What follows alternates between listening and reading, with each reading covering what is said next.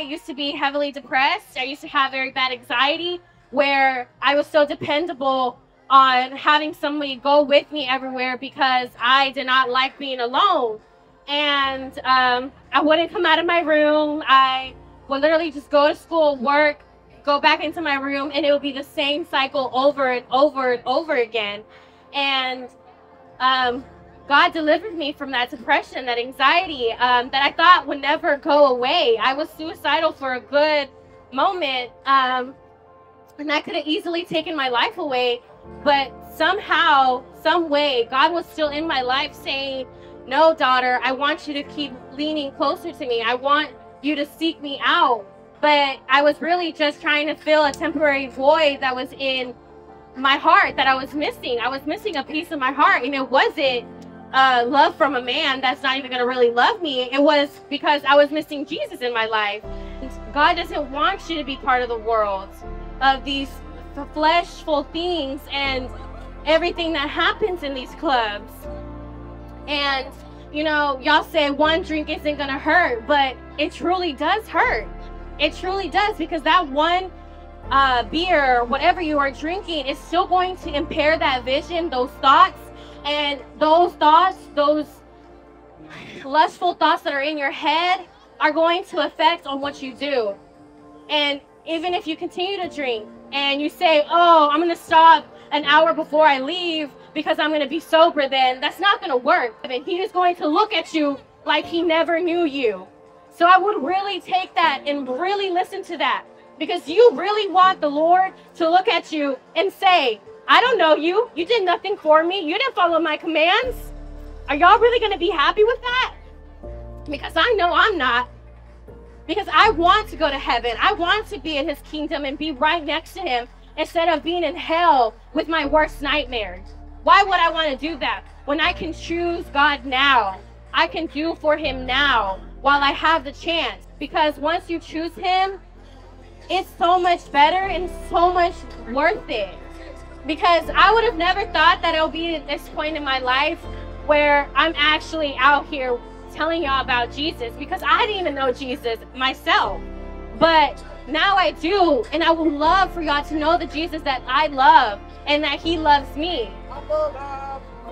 If you love Jesus, then you obey his command. Going into that club is not obeying his command.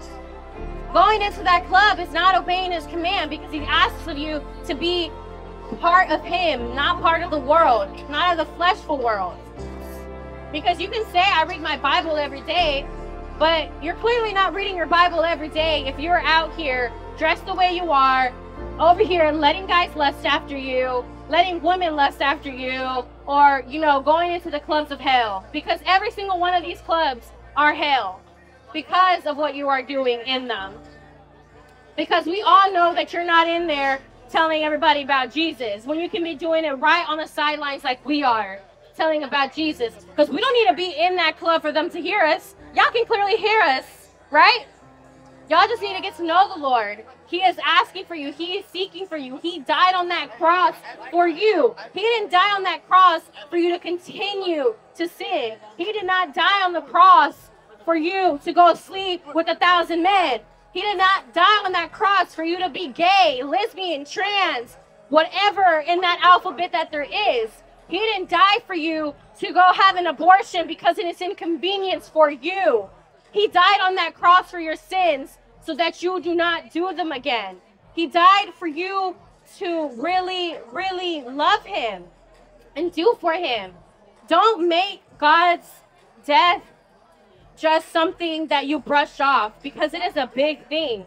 Every single time you are sinning, every single time you identify as gay, queer, whatever you want to identify, you are nailing him back down on that cross. You are putting him in those nails once again. And you are okay with that? Look at this guy over here shaking his butt, looking like a child doing that. And he thinks that he was going to get accepted into heaven. He will not. He will go straight down to hell unless he repents. He will go straight down into hell if he does not repent. He looks like a child doing that. And God does not like people like this, because when he dies,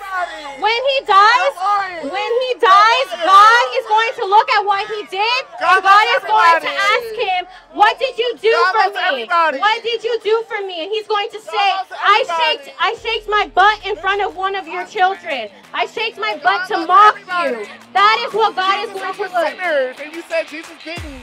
God loves you if you repent. God loves you if you repent. That is not true.